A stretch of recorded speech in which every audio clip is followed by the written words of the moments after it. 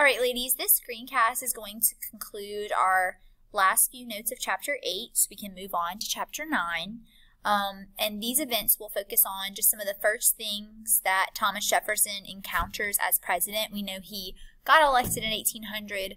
We'll be talking about his presidency even more so in Chapter 9, but we'll talk about some of the early things that happened in his presidency, starting with the Haitian Revolution. So you may recall Haitian referring to the island of, or the nation of Haiti, which is part of the island of Hispaniola.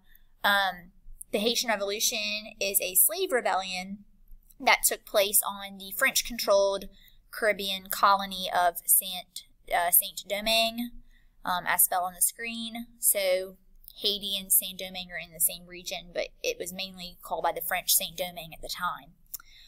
The slaves of the island on the French-controlled west side will rise up and declare their independence from France.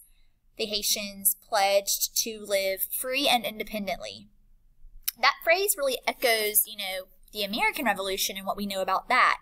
But in spite of the Haitians kind of basing their revolution on the American actions they took in the American Revolution, there is a strong lack of support from the American government, who thought this revolution was way too radical and could potentially result in a slave uprising within the U.S. So just because, they're kind of echoing American sentiments doesn't mean the American government's going to support every revolution, that continues to happen post-American Revolution. So, revolts basically result, the revolt results eventually in Haitian independence. The French did try to quell the rebellion, and although they do capture some of the rebel leaders, they aren't able to squash the rebellion as a whole. So there is kind of a rebel victory here. The black leader, Jean-Jacques Dessalines, I don't know if I'm saying that correctly. I did not take French. I apologize. Dessalines. He secures victory, and he declares independence for all of Haiti, so he's kind of considered the hero of this rebellion. Though Thomas Jefferson is the author of the Declaration of Independence, he will not publicly and officially recognize Haiti as a truly independent republic.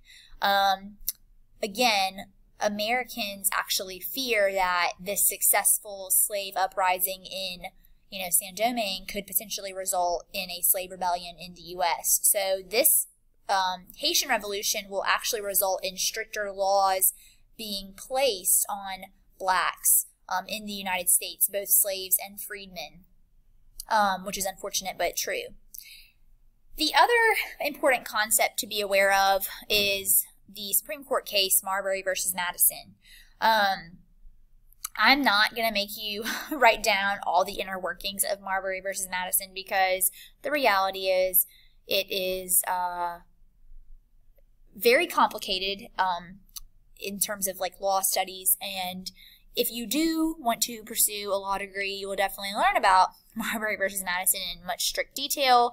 I myself need you to know the significance of this case, and that is the fact, of course, that Marbury versus Madison established the Supreme Court's right of judicial review, and judicial review is the fact that the Supreme Court gets to decide if a federal law is constitutional, and they get to overturn laws that they determine are unconstitutional. That is what you need to know about the Marbury versus Madison case. I will give you some background just for the context, but you don't have to write this down. So, obviously, with the election of 1800, Jefferson won.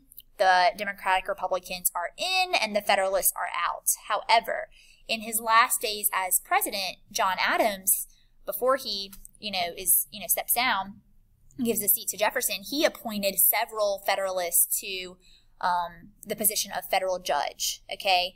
So y'all know that federal justices are appointed for life. They have life terms, and it's the president who gets to make, judicial appointments. So that's a privilege of the president, because even though they no longer have their role as leader, they kind of leave their mark behind, politically speaking. So he makes sure to appoint this list of Federalist judge on his way out. The appointments were made in time, but they were not all processed before Jefferson came into office. And so Jefferson will say that they were invalid, and his Secretary of State, James Madison, will refuse to process the paperwork.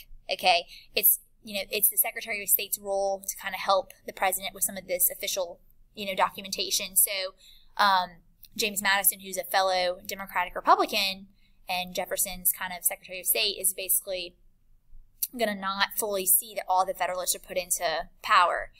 Well, one of those would-be judges is William Marbury, and he's a bit upset because he feels like he's been outrun the fact that he was appointed by President Adams but doesn't actually get to see that come to fruition.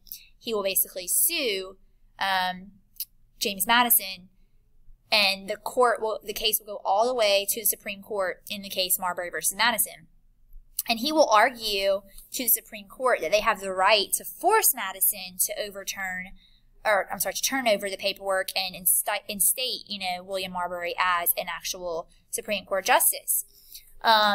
However, the justices of the Supreme Court, including Chief Justice John Marshall, will review all of the paperwork, and they will review the Constitution, and they will determine that they, in fact, do not have the legal right to instate William Marbury as judge.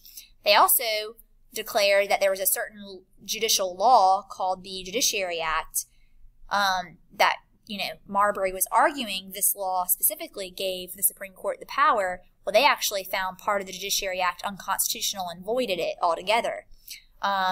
Because they reviewed the Constitution and were reviewing this law in the process of determining what happened to Marbury, they were indirectly giving themselves the power of judicial review. So it's not so much about what decision they made in the Marbury versus Madison case in terms of does Marbury become a judge. None of that matters because they say he doesn't become a judge. But because they reviewed the Constitution and legal laws, federal laws, to make that determination, they instead gave themselves an additional power known as judicial review. And if you're not confused yet, I'm surprised because I sometimes get confused even talking about it. So we'll discuss this now. If you have any questions, write them down. Thank you very much.